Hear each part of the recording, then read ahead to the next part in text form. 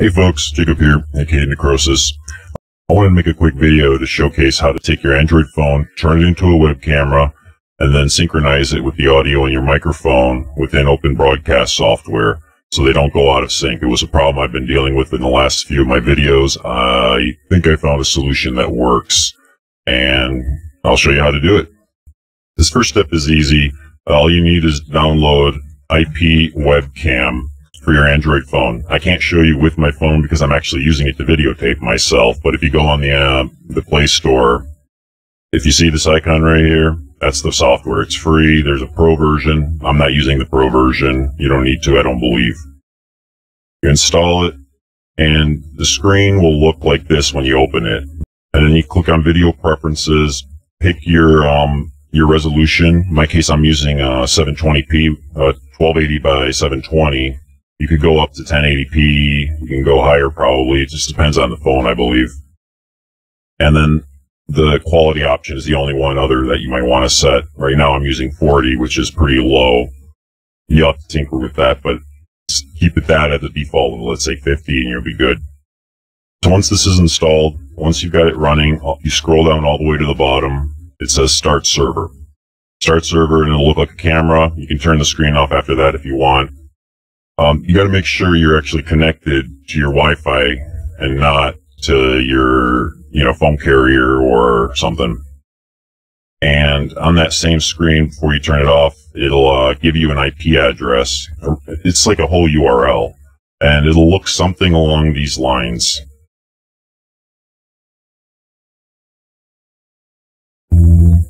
Well, see, there's mine right there. Or actually, I picked a different IP address, and it tells you this right on that screen as it's filming. And it'll be your port, whatever you chose, along with the phone's IP address on the network.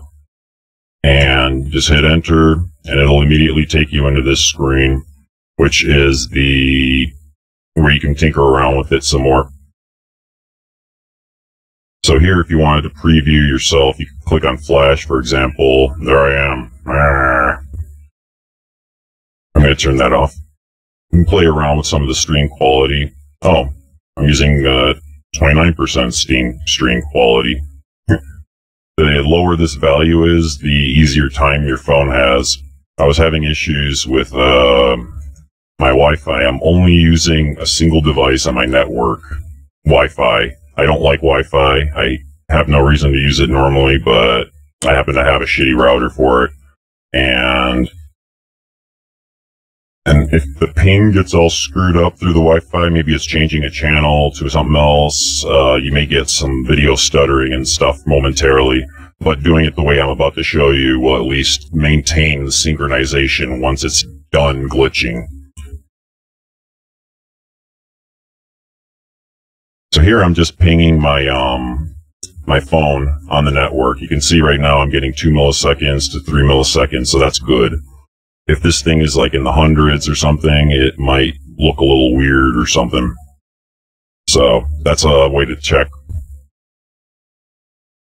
Up here it shows you some good options as far as other software you can use. And normally you would download something that would let you create a webcam device within Open Broadcast software.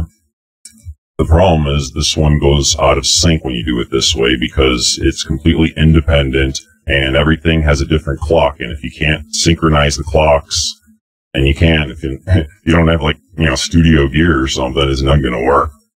So, the other viewing methods that they had, I downloaded this VLC media player, which everybody knows and hates, or loves. Maybe hates. I know I hates. And what I'm using it for is, there I am. I downloaded it, installed it. I didn't really mess with any of the settings. All you do is, and I'll stop it for the moment just to show you. So right now you can't see me. When you're on the main screen, go to Open Network Stream, type in the same IP address and port that you did to get to the web page, and then add /video, and then change your cache to 0. That'll be 0 milliseconds. Normally it defaults to 1,000 milliseconds. And hit play. And what that'll do is it'll stream straight to your player without trying to buffer it. So it basically maintains a synchronization, because if things get wacky, it just, there's no buffer, so it'll just look all screwed up, and then once it's over, back to where it was, and you're normal again, boom, boom, boom.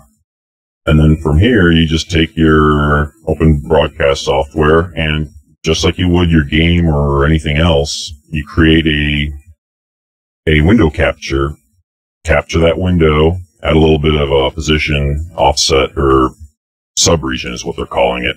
So it's not grabbing the upper and lower portions of the window, and you're done. That's it. And since this is no longer streaming it as a driver into the software, it's just recording it as VLC has it. And VLC is always going to be displaying it as is without doing anything weird. So that's how I ended up maintaining sync. You got to also synchronize your audio independent for the microphone. And in my case, I'm using a microphone that's going through my routing system. 3, 2, 1. So the only thing left to do is synchronize your microphone to the video. And you do that by, well, first off, what we're talking about here is an audio. Not the advanced audio global offset, but rather just the normal audio, the mic sync offset. Now in my case, my routing system has a big delay on the microphone output, because it goes through a lot of filters, and that adds latency.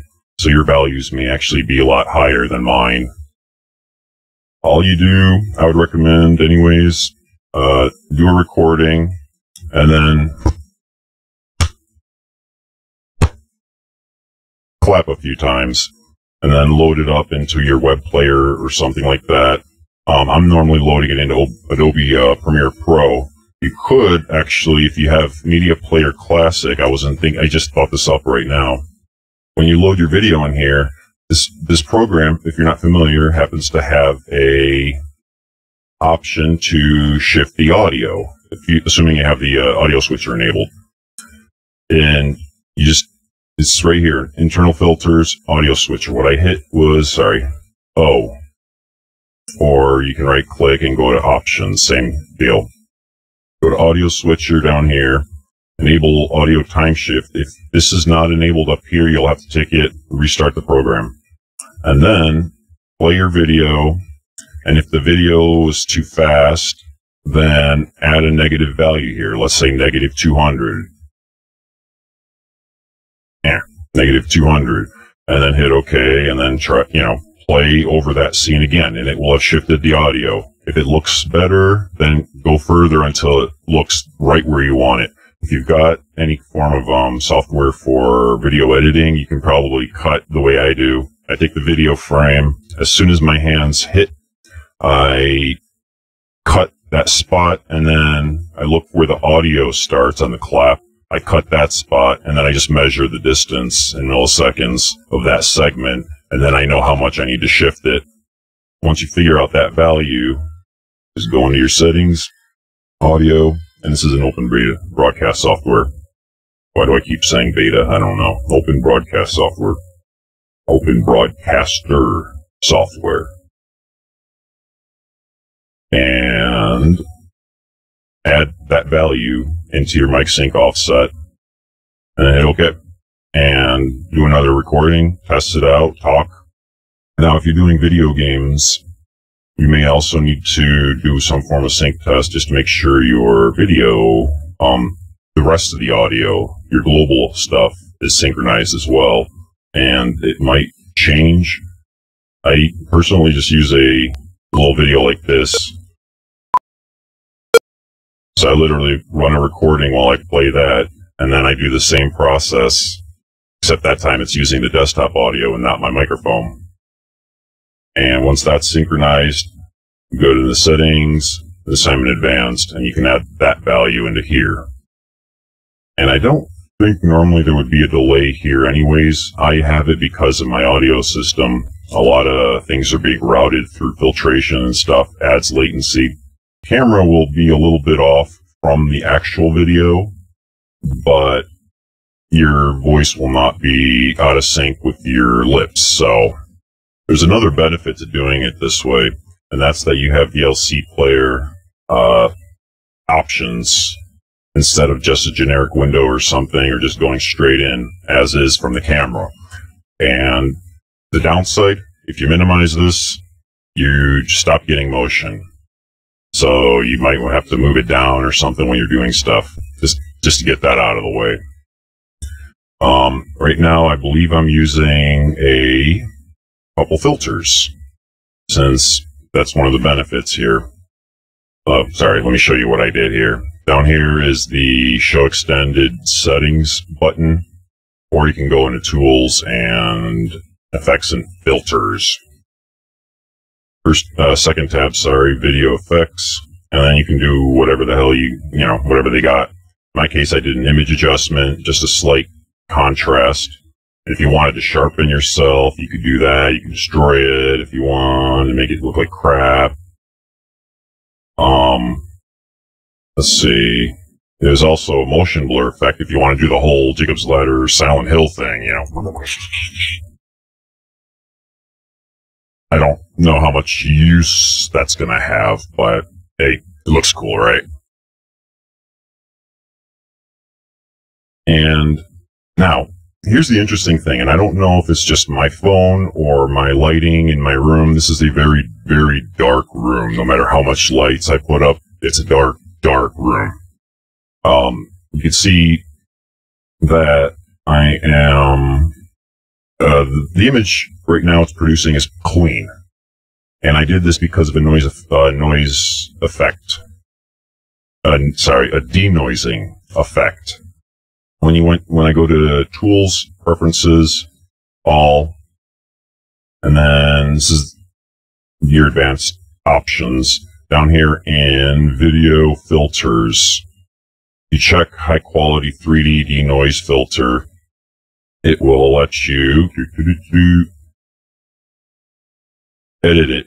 And by default, I think it's like 4, 3, 6, and 4.5 or something. I bumped up just the luma, the temporal luma strength, but play around with it. Let me show you what it looks like normally, at least with my setup in my room. And when I change these, you gotta stop and hit start again. So let me make that a little bit bigger for a moment here. So you can kind of see there's just lots of noise around me.